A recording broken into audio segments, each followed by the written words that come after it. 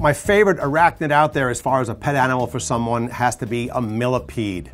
Another confusing animal to people because the name, Millipede, sounds like it should be 1,000-legged animals, but there's no such thing. Again, it's just scientists trying to say that it has a lot. They range anywhere from 40 pairs of legs up to a couple of hundred, but no animal has 1,000 legs.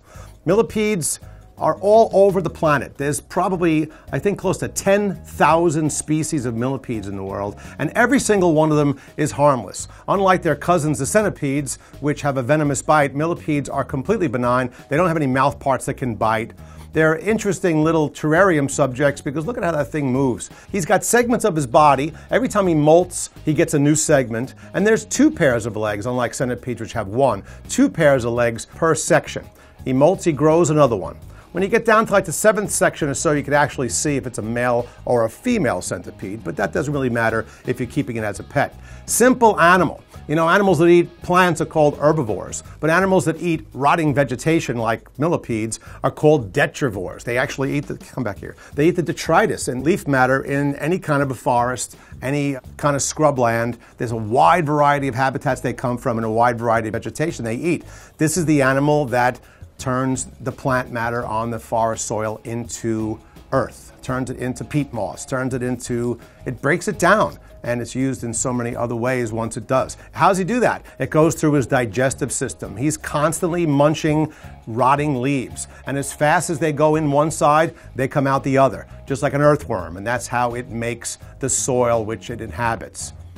You see him cruising around there, you can get the oscillation on his legs. They move in beautiful harmony with each other. The largest species, which is sometimes found in the pet world, is the African millipede, which actually grows to over 10 inches. This little bugger here is from Florida, the Florida millipede, and he gets a little bit bigger than this, but not much. And it makes, again, an interesting, simple to care for pet you can have in your house that's kind of a conversation piece, because when you take him out, most people are either afraid of it or have no idea what they're looking at. His defensive mechanism is to jump off the log. No, his defensive mechanism is to curl up, much like those little pill bugs you saw when you were a kid. They'll wrap up really tight. His body is an exoskeleton, so it's hard on the outside, and the predator will have a hard time biting through it.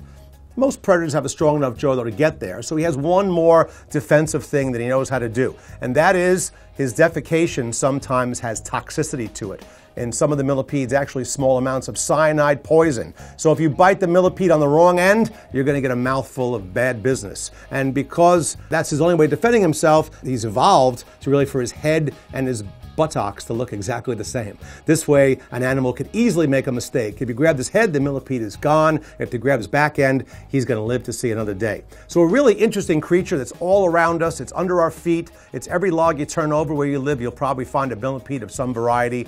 And as a pet, wow, it makes a really interesting, easy to care for item. The millipede, 10,000 species strong and counting, as we're still finding more of them.